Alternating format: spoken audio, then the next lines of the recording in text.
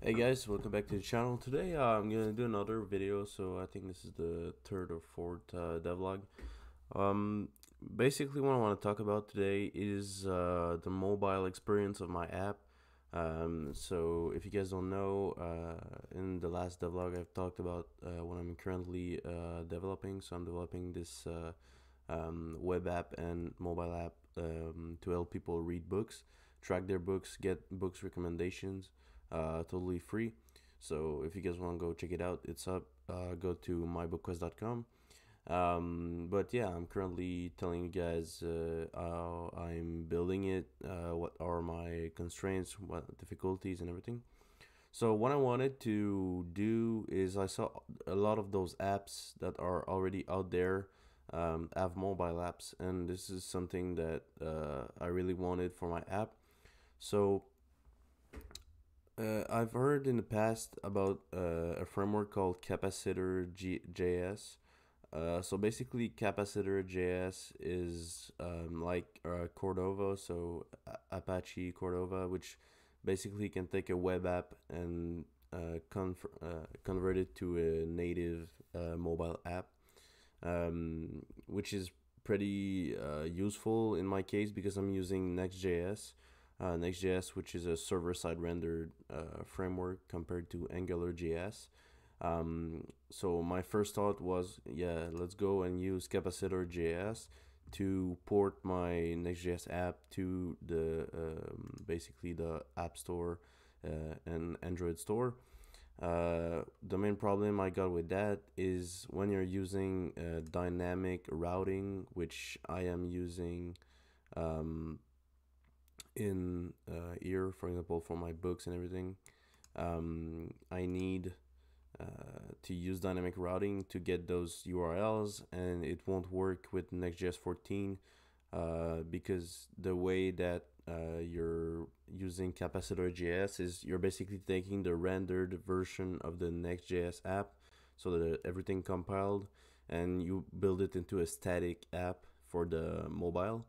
And since Next.js is too dynamic for my needs, it wouldn't work with Capacitor.js. So what I ended up doing is searching for an alternative, and what I found is this Next hyphen PWA. So PWA stands for Next Progressive Web App, simply Progressive Web App, which basically allows you to use your web app with whatever framework you're using as a native app for your the cell phones.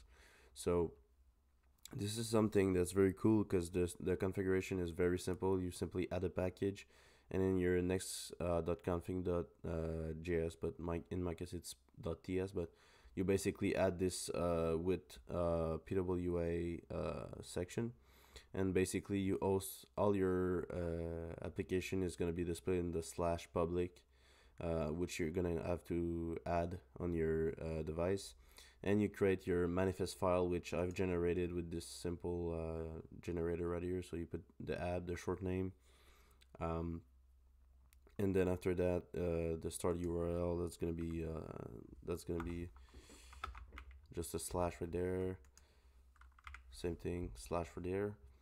And what basically happens is you're gonna have your full web app. So that's pretty simple. Honestly, it took me like 15 minutes to basically create this. And right now, what I have is, if you can see, I have the web app right here, which is still usable only on the web.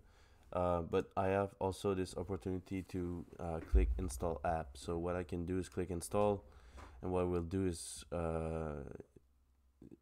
it will behave like an app. So if I can go on my cell phone and show you guys. So if I go right here on my cell phone, you can see I have the My Book Quest logo, and I can simply click on My Book Quest, and I have the app right here.